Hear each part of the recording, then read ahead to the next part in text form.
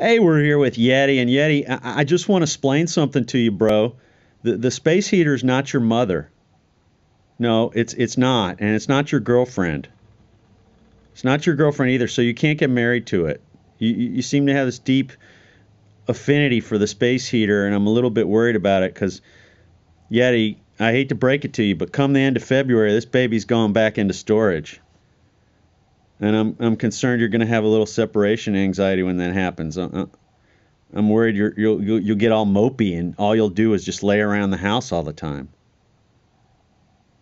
Oh, hey, wait a minute. Duh. Well, on the other hand, maybe it's just because you like being warm.